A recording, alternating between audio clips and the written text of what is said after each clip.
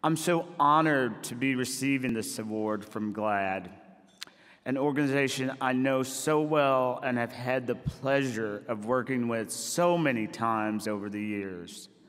There's something especially meaningful about being acknowledged by your peers, and GLAAD is my peer.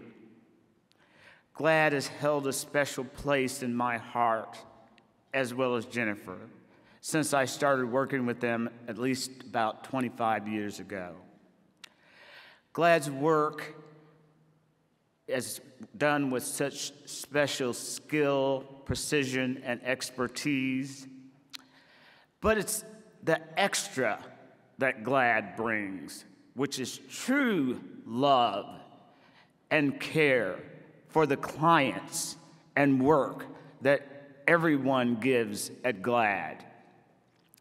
So thank you to everyone at GLAAD and to all of you here tonight and watching from home who support the work that GLAAD does.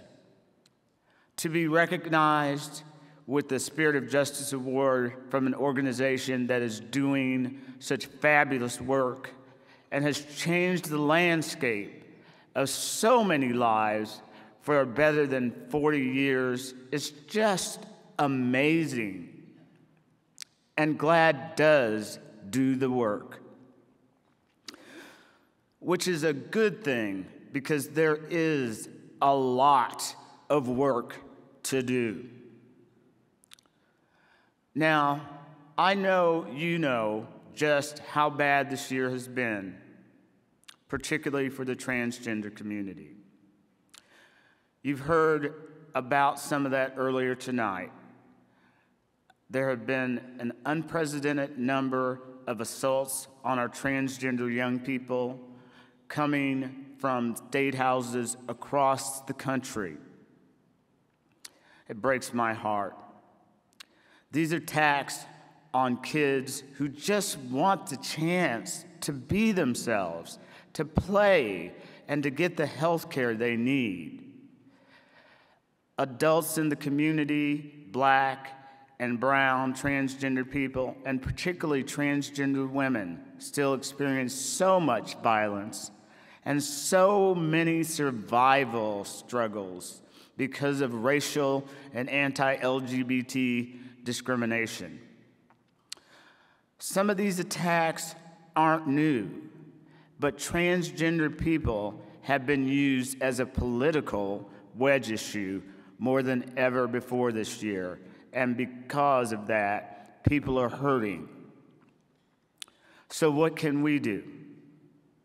Well, for one thing, we can pass the Equality Act, and we can do it as quickly as possible.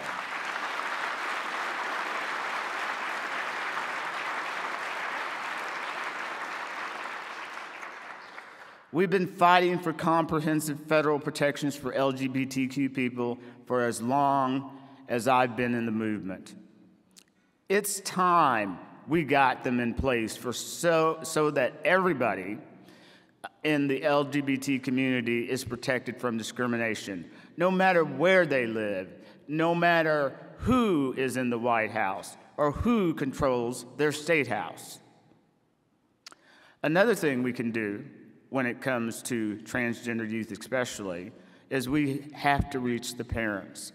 You heard Carmen, and I have to say that I had two wonderful parents, and they always are on my shoulders, no matter where I am or where I stand. And they're no longer with us, but they still are always with me, Fanny and William. You heard Carmen earlier speak about how important that work is, and I know very well how important it is. I was fortunate to have the two parents who loved and embraced me as their child, even way back in the day, and that made it possible for me to do the work and be who I am today. I've represented parents who at first resisted accepting their transgender child because they didn't understand. But I've also put those same parents on the stand in support of their kids once they did the work to learn. It's so powerful to see a parent who was initially so resistant get up and talk about the journey they went through and how they got to that place where they could go to court to support their child changing their name, correcting their gender, and just being who they are. So wonderful. Parents like Carmen and young people like Ashton remind me that even in a hard year, we can't give up. Giving up and going home wouldn't be the right answer for me. It never is. And I bet it wouldn't be the right answer for any of you either, or you wouldn't be here tonight. There's so much work to do when it comes to justice for all our communities, even things none of us has even thought about. So I want to talk a little about how we can do that work. First, I think we need to learn to be more gentle and kind with each other. We are too divided even in our own communities. Fighting with each other, leaving parts of our community out of the conversation, focusing too much on our own egos or walking away when things get challenging, that's just not the way. Yes, we're going to disagree, always, and we'll always disagree.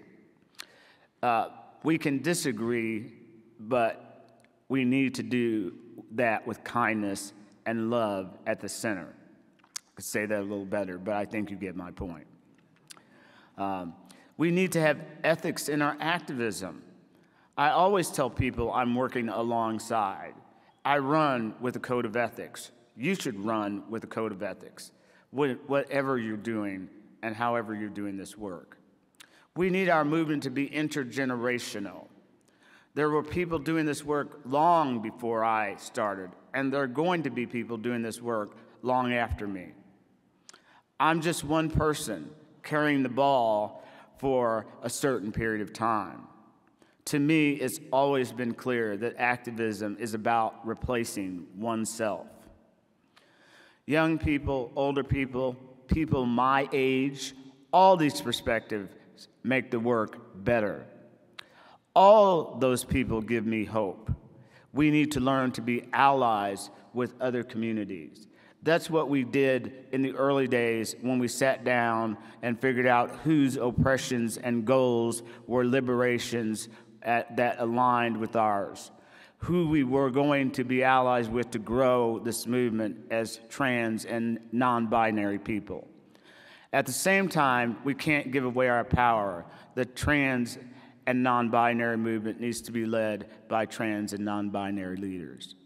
We need to have honest and realistic conversations with each other, but we can do that with kindness. We have to do the work to take care of ourselves too. Self-care is important. This work is tough. This life is tough. Find the things that help you navigate through it. If this means going to therapy, then go to therapy. We need to get rid of the stigma that's too often still attached to that. And we need to make sure that mental health resources are more accessible to everyone like any other health care. But the bottom line is, find the thing that helps you take care of you, because we need you.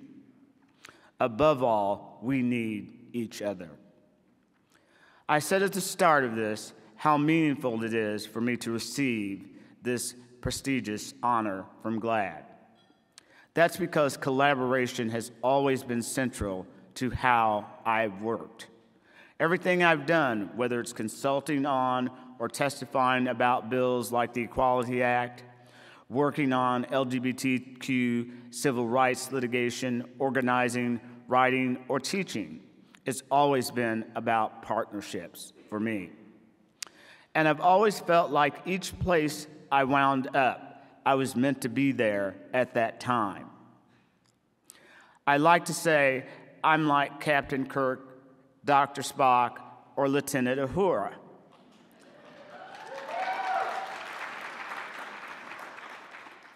I was just meant to be on the Starship Enterprise of this trans and LGBT movement.